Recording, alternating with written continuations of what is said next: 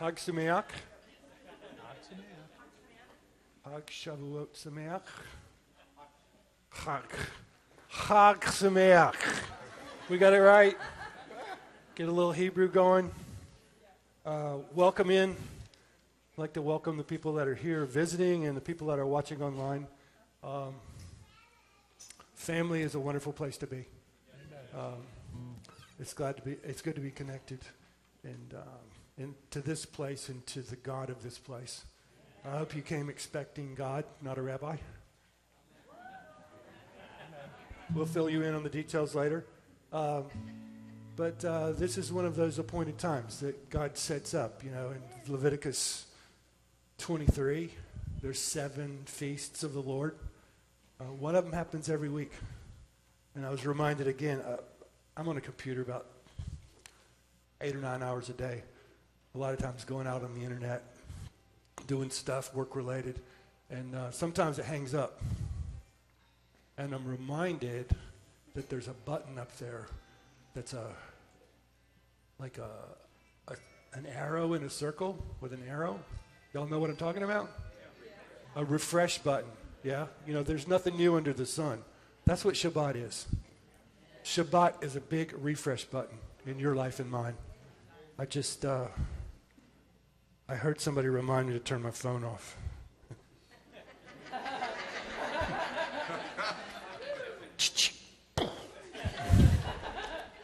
I want to read a psalm. And just to remind you before I do that, there are some just things that you might not know about, things that are people that are watching online. We have a website, and that's where you can go and get the recorded teachings. There are lots of resources out there. There's a web calendar. There's a place that you can sign up if you want to be a good student. And I would hope that you all want to be a good student. I think it was Spurgeon that said, we live in the Bible, but we visit other places. When you think about it, it's really who we are. It is the source of life. Knowing the book comes along with knowing the author. And Judaism is not a religion. It's a relationship. You know, God chose Israel as his people. He made promises to Israel. And for those of us that are grafted in or reborn Jewish, we're a part of the Commonwealth of Israel. That's the family. God put his promises out there that will always be there. Because when he made promises, he made them for a purpose. And when we come into the kingdom, we have rights and responsibilities. You know, so you get into the kingdom, you're grafted in, you're adopted in to the family. And it's like if I have my own biological children and I have an adopted child, there are not 2 sets of rules. So it's Jew and Gentile, one in Messiah. One way to live.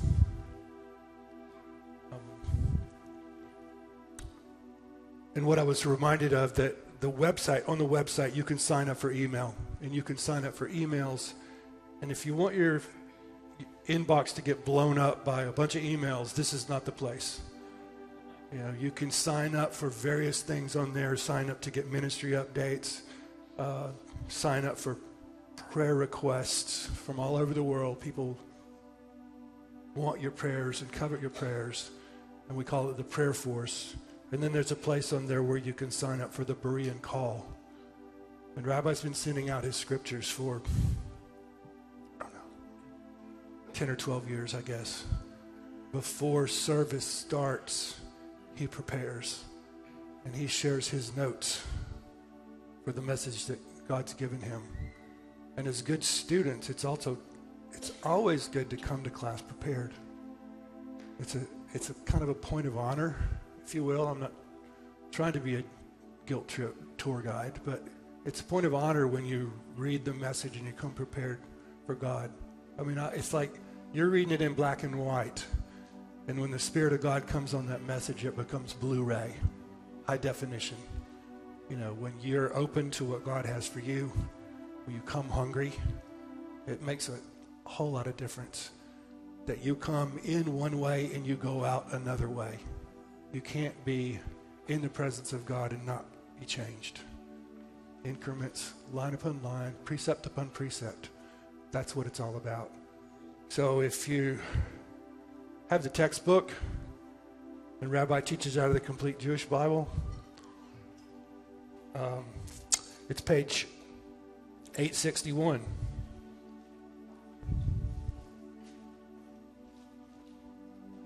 Psalm 73, okay. Okay. This is, the Psalms are broken into 3 different books. Psalm 73 is the first book of the 3rd books. It's written by a singer and a musician called Asaph, and he was of the line of Levi. He was a singer, and he was also a scribe or recorder, and he played the cymbals.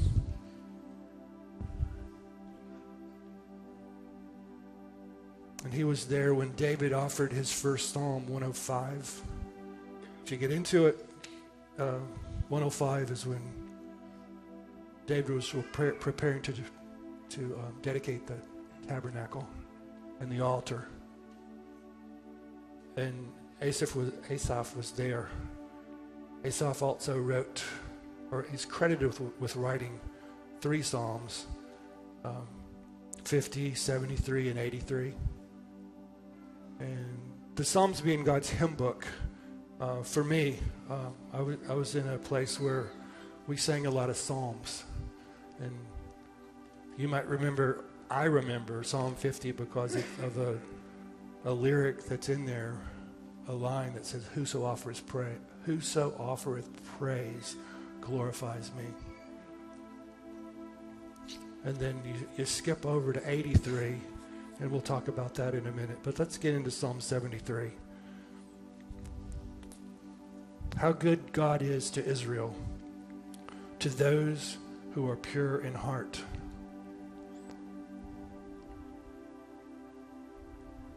It's a statement of reality, of fact. How good God is to Israel, to those who are pure in heart, have a clean heart, those who are sold out, not sellouts. And then Asaph gets real. And it's interesting when people get real, when they write down the here and now. He says, but as for me, I lost my balance. My feet nearly slipped. And he goes into it.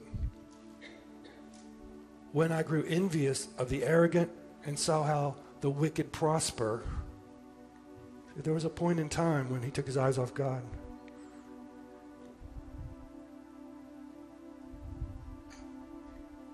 He was envious of the arrogant and saw how the wicked prosper. Anybody done that? It's not hard. It's not hard. There's a lot of wickedness out there and a lot of people that are prospering in their wickedness. But just listen, and he's going through this. For when their death comes, it's painless. And meanwhile, their bodies are healthy. They don't have ordinary people's troubles, and they aren't plagued like others. So for them, pride is a necklace. They stand out. And violence clothes them like a robe. We're talking about the wicked that prosper. Their eyes peep out through their folds of fat. I was like, what does that mean? Their eyes peep out. They stand out. And the folds of fat is their abundance. There's no denying it. Evil thoughts overflow from their hearts. Evil thoughts spew out from their hearts. They hate God. They scoff and speak with malice.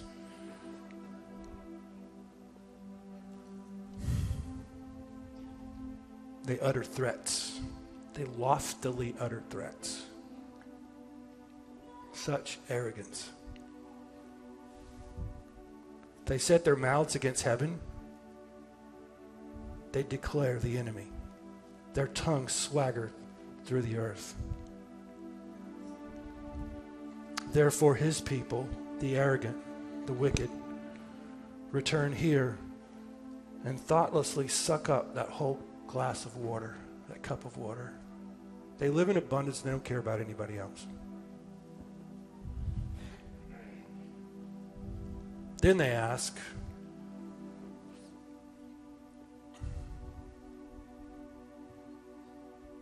how does God know? Does the Most High really have knowledge?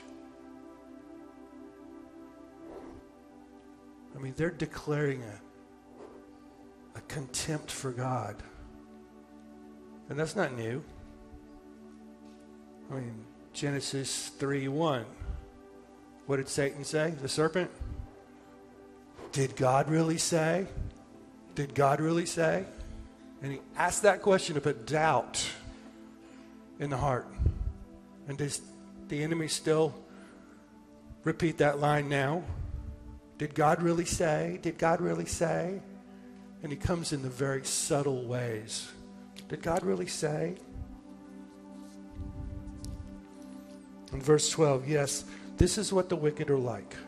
Those free of misfortune keep increasing their wealth. In verse 13, it's all for nothing. Now he's doing the introspection. It's all for nothing. It's all for nothing that I've kept my heart clean and washed my hands, staying free of guilt. See what they're getting? They've got all the rewards. But it's all for nothing what I've done. I chose to live for God, and it's not going like it's going for them. For all day long I'm plagued, and my punishment comes every morning. If I had said, I will talk like them. If I had said, so he's in the place of reality. If I had said, I will talk like them. Then he's speaking from the heart, and he said, I would have betrayed a generation of your children. I mean, it's almost in repentance that he's saying that. But when I tried to understand this, I found it too hard. And then verse 17, it's like, until I went into the sanctuaries of God and grasped what their destiny would be. He's coming back around. It's going like he's taking his focus off everything out there, and then he's bringing it back into that place of relationship with God. And he's saying, indeed, God, you place them on a slippery slope and make them fall to their ruin. How utterly they are destroyed and swept away by terrors. So he's realizing it. It's not all good for them. It doesn't really end up good for them. You know, and if you want to go read how it ended up for him in one place, in one concise place, you can go to Psalm 83. That was Asaph's other one. And you'll find out the record of fate for the enemies of Israel. He just enumerates them. Boom, boom, boom. This is what happened to that one. This is what happened to this. This is what happened to this one. They're all swept away. They are like a dream when one awakens. But Adonai, when you rouse yourself, you'll despise their phantoms. All those things that they have in mind. And then he's going back to, when I had a sour attitude and felt stung by pained emotions. That sour attitude when he was looking at the arrogant and the wicked. And here's where it gets real. I was too stupid to understand. Here we go. Can you relate? The enemy is out there. Your enemy doesn't have a social security number, but he's out there attacking your mind. And you can do something about it. You can put on that helmet of salvation and guard your thoughts. I was like a brute beast with you. Nevertheless, I'm always with you. He's Asaph saying, I'm always with God. I'm always with you. I'm talking about a relationship that the author of this had with the Creator God. He said, you hold my right hand. That's the place that we want to be. You will guide me with your advice, and afterwards you will receive me with honor. It's what we do. These are the instructions. This is what you should expect when you reach out to God. God will guide you with his advice. And afterwards, when it's all done, he'll receive us with honor and to his glory. You know, there's justification, sanctification, glorification in that process of walking through this life. And then comes that other song. Who have I in heaven but you? And with you, I lack nothing on earth.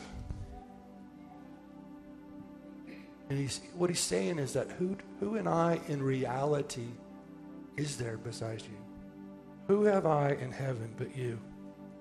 And with you, I lack nothing on earth. My mind and my body may fail. My flesh and my heart may fail. But God is the rock for my mind and my portion forever.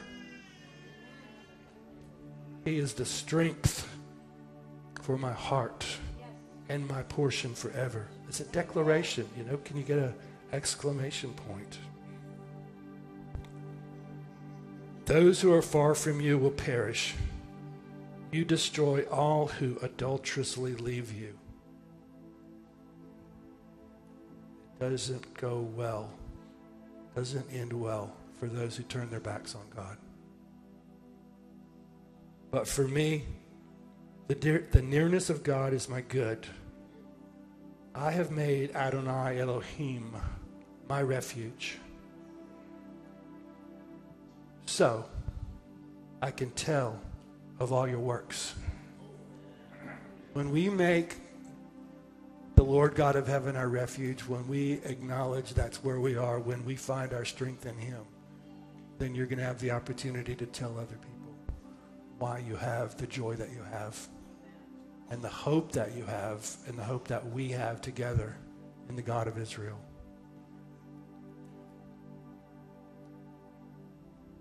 Father God, we thank you so much that you're a God of mercy, that you see us as we are, and you see us as we will be. We thank you for your mercies that are new every day. Lord, we couldn't make it if you didn't have mercies every day. Lord, we long for the day to see your coming, for the Messiah to return, to take up his throne. But until then, Lord, help us to walk in your ways. Help us to be lights in the darkness to those that are around us, that need the hope that we have. Lord, we welcome you into this place today.